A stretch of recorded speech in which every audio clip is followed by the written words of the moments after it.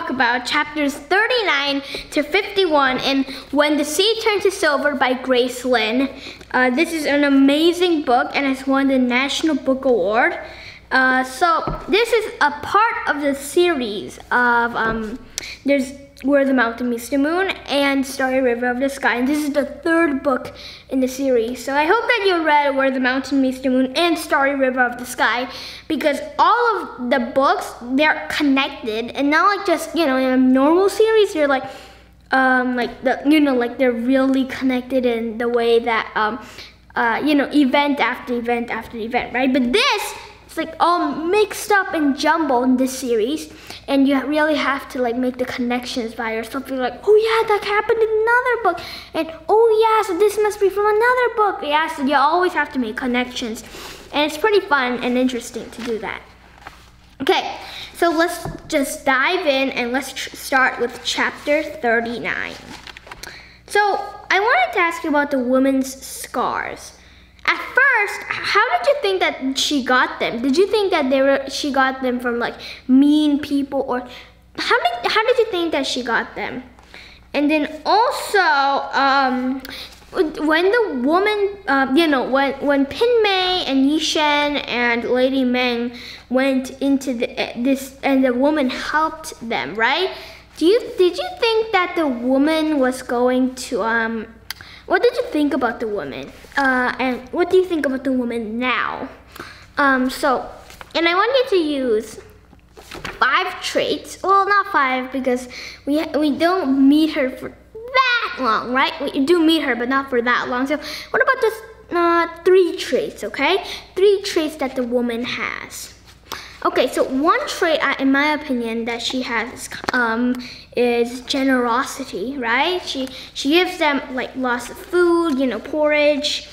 And also, I wanted to ask you about the, and then Pinmei was like, is that the scars of stingy rice? Oh, not stingy rice, right, sorry. Is that the scars of stingy rice, right? And so, okay, and now we go into the scars of stingy rice. So I thought that was very, very, very interesting. And so, yeah, right? If you had to use one word to describe that that story, then what word would you use? I would say very interesting or peculiar. No, not peculiar. Sorry. Very interesting and, yeah, interesting. I think that interesting. Okay, and so now in this story, how did you like this story from the scale to 1 to 10? And also, do you think that, what was your favorite character in the story and your least favorite character? And if you had to say one lesson, if you learned one lesson, or do you think there is a lesson in this story or not? And if there is a lesson, then what do you think that is? I think it's maybe if you're stingy, then if you are not kind, then you might pay, you will pay. And this can actually happen, and you can actually give an example on that. And okay, so let's say this story is, clearly not true. Well, in this world it is true, but in the book world, but still, I'm pretty sure that would actually not happen, right? And so, what is one way that if you're not kind, then you will pay in a way? What's one way? Maybe it's if you're not very kind, then you will have no friends. And that's very lonely. If I'm not kind, then I would actually not have my best friends, and that would be very sad. Yeah, because my best friends, we've gone through a lot, and just the day before yesterday, we played all day, and then at night, at 7 o'clock. We drove to this drive-in movie theater and watched the new Spider-Man movie, which is No Way Home. So maybe a new Spider-Man movie has come out from that time, but it's come out in 2021. No Way Home is really an amazing movie. Okay, anyway, let's go back to the book. Anyway, so Pinmei rested, right? And did you have a sense that in the next chapter somebody was going to come to the woman and somebody was going to come to the to the woman and then to Pinmei and everybody else, and that they were going to try to stop them? Or did you think that Pinmei and Yishen were going to go, unscratched, unharmed, and there will be no fight? Okay, chapter 41. So, now we're going to the black tortoise of the winter, right? Yeah, the black tortoise. So now he wanted to make his tongue, right, into a snake, because that's the only way for direct communication. So I wanted to ask you, if you could like snap off your tongue and make a snake out of it, would you do it, or would you be like, no way? And if you would want to do it, then what kind of snake would you like it to be? Personally, I think I've always wanted like a cobra thingy, so I'm pretty sure like a cobra. Even though it would be a little unpleasant, and then snake comes, so not that unpleasant, And if you had been the black tortoise, what kind of power would you have? Not because the black tortoise, he has bite off his tongue, snake. What would you also want that power, or would you maybe the ear turns into a rhinoceros, or a finger turns into something else? Actually, I would like that if maybe one of my fingers, one of my least useless toes, the little toe, maybe that could turn into a, I don't know. I have to think about that, but anyway, so we're getting into this more, right? And were you surprised when the tongue turned into a snake, or were you like, okay, so it's unpleasant, so maybe it's like a snake thingy? Well, how did you react towards snake? Okay, now chapter 42. So it started with this. What is this? Who is that? Right? And then there's there's the masters of Haiyi, right? Sorry if I didn't pronounce it. And I want to ask you about these mean masters, right? And the masters of the House of Wu. Well, these people are not kind, right? What are 5 traits that these people have? Okay, I could do a lot of traits, but I will just do 2 traits. 1, mean and rude. And I could do like a million more, but okay. And then suddenly, so do you think, so Pinmei said that, so in Pinmei's opinion, he was more like an animal, right? And have you met or have you heard of anyone who's so mean that they're not really like a human, but more like an animal? And also, I don't really like that animal, because animals are really amazing animals, yeah, and creatures, and I just don't like that, animals maybe sometimes are bad, which they aren't, right? They're better at surviving than we are. So we have to give the animals some credit, but you know what they're talking about here, right? And then, so, if somebody asked you, not asked you, but said that you were a beggar, somebody more richer than you, then would you be angry and fight back, or would you just ignore it, or would you just, would you just ignore it? How would you react to that? And also, I wanted to ask you, do you think when Pinmei gave the bracelet, the jade bracelet, right, from her arm, and gave it to the House of the Masters, in return they would never hit Haiyi again and leave them alone, right? And so, have you ever given something away for the better of something or someone, or maybe for you? Okay, and now also, if you have ever sacrificed something for something else, or something like Pinmay did, then how did you feel after that? Okay, and also I wanted to ask you about the about Hai, right? And so the scars, right? They had disappeared from Hai's face because she had done it with the paper of answers. She had wiped it, and so now at Hai's feet there was uncooked rice right, a puddle of it, right? Were you surprised, or were you wow, that's strange? Yeah, I don't really like that. And anyway, so what I wanted to ask you was, why do you think that the paper of answers, made the scars disappear? And anyway, the House of Wu, the masters, right? They came, right?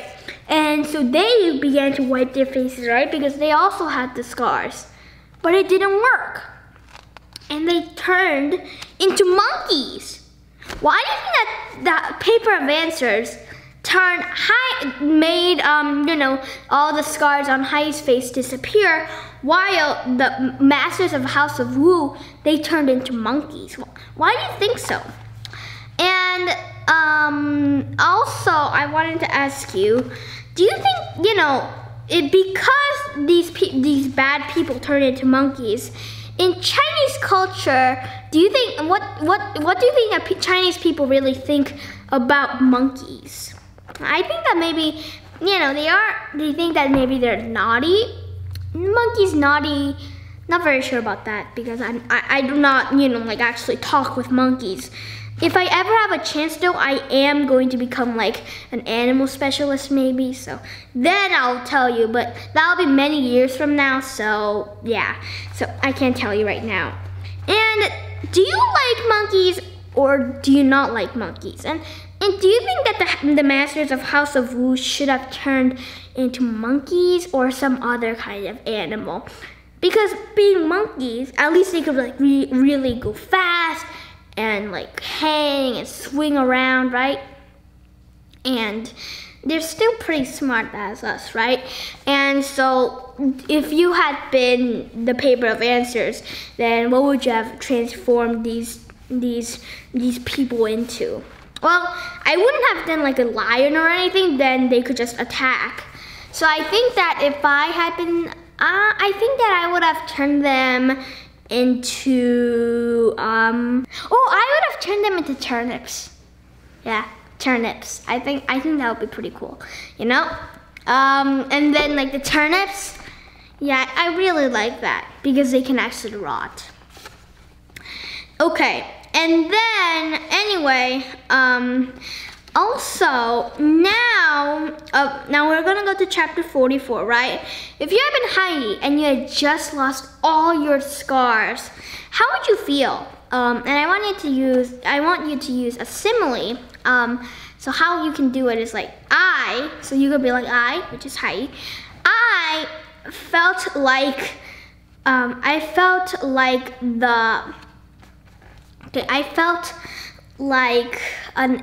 bird flying to the mountain.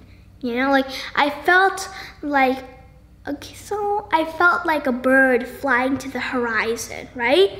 Maybe like that. So that could sort of mean happiness. Okay, and now, so what I wanted to ask you was this. Hai, she said this.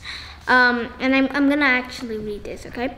I was never a beauty, but now I would not trade with the goddess Nuwa, right?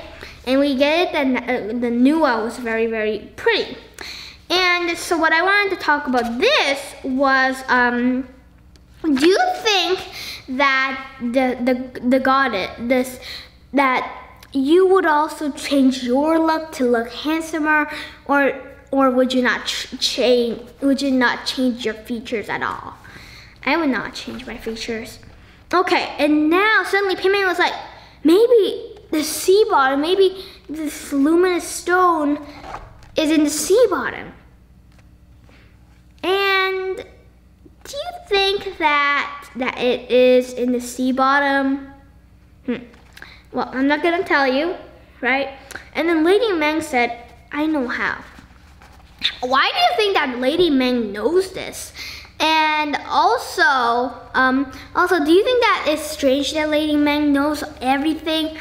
And do you think that Lady Meng is like Lady Meng, or do you think that she's some other person that we just don't really know about? Because she knows this, she can make mussels, you know, like there's sparrows and mussels, she can do everything, right? So like, do you think that Lady Meng is just a normal person?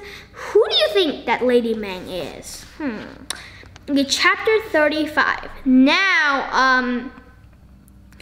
I also wanted to ask you about the snake, right? And because we're going back to the Black Tourist of the Winter. So there's not, just one thing I wanted to talk about this was, do you think that the snake will get the mission done? Or do you think that maybe something will happen to the snake and the mission will not be done?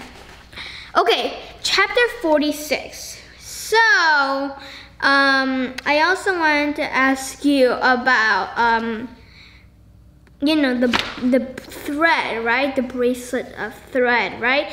And so, do you think that this red thread is, what do you think that this means, really? And do you think that this thread, do you think that it will actually help somebody one day or not? Because, you know, the red thread, it might look pretty good, right? But still, do you think that it's gonna be the same as the jade bracelet, which was really special, you know? And also, okay, so also, Lady Meng and Yishen, they seem to sort of, you know, Lady Meng seems to know something, right? And Yishen something. What do you think that this something is? You know, there's something here that we just don't really know. What do you think this is? Okay, now, do you think that a sea can actually freeze? And have you ever seen a sea freezing before? Well, of course, I've seen, you know, the Arctic, and of course that's frozen. Well, yeah, not frozen really. There's a lot of icebergs, but I guess it isn't frozen. You know, like icebergs, they float on the water, but mostly the sea isn't frozen, right? Even if there's icebergs. So this is very strange, right? Do you think that this is like a good sign that they can walk across the water, or do you think that's sort of a bad, creepy sign? And also, now Bai Ma suddenly leaped onto the silver sea, right, of ice. Where have you heard Silver Sea? Maybe the title, When the Sea Turned to Silver, right? Silver Sea. Oh, I think that we know what this is talking about, right?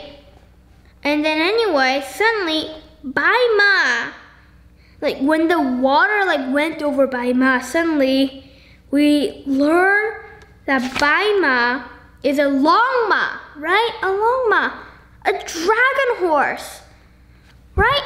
Have you ever heard of dragon horses? I haven't, but I would like one so much. You know, like a dragon horse, like I could ride it, and then suddenly, like, you know, and just a horse would be so cool, and I could ride it, and then suddenly, like, boom, it's like turns into like a dragon, and it's like, whoo! Yeah, it would be amazing. That would be so cool, right? And then, so, when it like plunged into the water, right?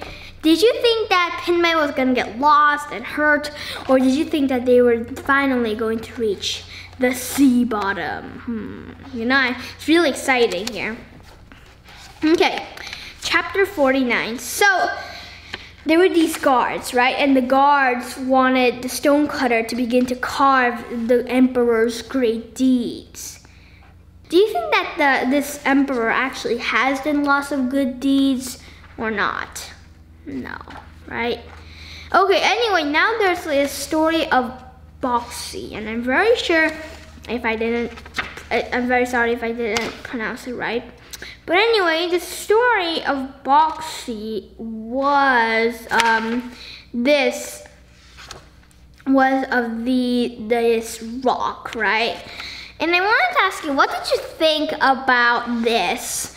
What did you think about the story from us on a scale to 1 to 10? And also, what's your favorite character in this story and your least favorite character? And do you think that the king's father, this tricking, right? Do you think that this tricking is going to, like, and so Boxy was still there, stuck in the mud, right? And if Boxy couldn't move, right? Then why do you think that this person wanted these animals, you know, when if Boxy you know, became a stone, right? And now, you know, Hanglong, I'm very sorry, but Hanglong, he did not turn to stone here, right? And he did not turn into stone, and the dragon disappeared. And now the Boxy, he was a stone, and the king's father, he had failed, right? And so he only had a stone statue. So all in all, what do you think that this this story, what lesson do you think that it shows in this story? Okay. Yeah, what lesson? And also, do you think that if you had been the king's father, would you have also done the same just for the good of getting really cool things like a dragon and all that, or not? Because dragons are pretty cool. Okay, now chapter 50, right? They were like underwater now. What did you think about the place they were? Did you think that it was really cool, or did you think that it was maybe a little too creepy? I thought it was amazing. And also, would you like to live underwater in this place, or do you think that even if you think that it would be a really good place to travel to, you like the ground, solid ground beneath your feet? I'm not very sure, but I think that I would like ground. Also, I also wanted to ask you about suddenly Baima turned into a stone, right? Do you think that this is the end of Baima, or do you think that Baima can always just pop up as Baima again, and it's just, you know, like if they turn into a stone, it's something sort of like sleeping for the dragons, or maybe resting? And do you think that this palace, right? The palace. Do you think that how much money do you think that this palace would be in modern times? Because back then it would be like so much money. And besides, nowadays, you know, prices are rising, skyrocketing, right? So how much do you think it will be? I think it will be like millions of dollars, maybe even $1 billion, like millions and millions and millions of dollars. So I'm pretty sure I couldn't buy that thing. Okay, now I wanted to ask you about the man, right? And who did you think that this man was? And then finally we suddenly know that it was Joy to the Heart, right? And so it began, so now this was the fish that was given to the first king of the bright city of Moonlight, right? Were you surprised, or were you already surprised so much that this fact wasn't that of a big deal? I was clearly surprised. And if you have been Pinmei and you met the fish that was given to the first king of the city of Moonlight, how would you feel? And I want you to use a simile for this. And also, how would you react? Would you be like tongue-tied, or would you be like, oh my God, hi, wow? How would you be like? And also, the princess, what I wanted to ask you about that was, so so the man said, I hope that she's doing well, right? And we see that she left a long time ago. So, who do you think that this princess is? Do you think that we've met her already or not? And this princess, whoever she is, do you think that we will meet her? We will meet her as we keep on reading, or do you think it's just like a side story? Okay. But anyway, also now they are going to meet the Sea King, right? Oh, it's gonna be pretty exciting. What do you predict is going to happen next year? Do you think that the Sea King is going to be a kind man or a mean man? And do you think that they're gonna find the luminous stone that lights the night here or not? Okay, so before you guys go, I just wanted to talk about one more thing, and it's about ancient China, okay? And the really, really awesome thing that you could do here. Okay, so I have 2 activities that you could do, okay? And number 1, you could make a board game. I know you're like, a board game? What are you talking about? So what you could do was, like, make a regular, board, sort of like Monopoly or whatever, and then you could, like, a board game. So I think that I will model it after Monopoly, or I don't really care. But anyways, like, there's this road that the characters have to follow, but it's modeled after this book. So like, there's like, you have to meet Bai Ma, and you get these many points. If you go to the Sea Palace, you get these many points, and you know, sort of like that. And I thought that would be very, very interesting. Okay, but anyway, and another thing that you could do is like make just like, I really like pop out, so maybe you could like make this like really long paper road or whatever, and then you could like put the really cool things that the characters did, like here and then there, and then they're like in order, and like pop up, or like maybe pictures or whatever you want to do, and that would be really, really, really cool. Yeah, so that's 2 activities that are very fun, and I advise you to do them. Just optional, but they're still very fun. Okay, now let's go to the last questions. What was your favorite character? Your least favorite character, okay? And then how do you like the book so far? Always fun to keep track of how you like it. Maybe a chart would be fun to look at, You like the book here, and then you hate the book here. You like it, you hate it, you like it, you hate it. It keeps on going like this. Or maybe you just keep on liking it or keep on hating it. I don't know. Okay, and also I wanted to ask you, what was your favorite part in the chapters that we reviewed, and then the whole book so far? Or is your favorite part the same here? Okay, anyway, so we have finished for today, and I hope that you really enjoyed being with me. And so have a great rest of your day or night, because I always want you to be here tonight. Keep reading because it's awesome.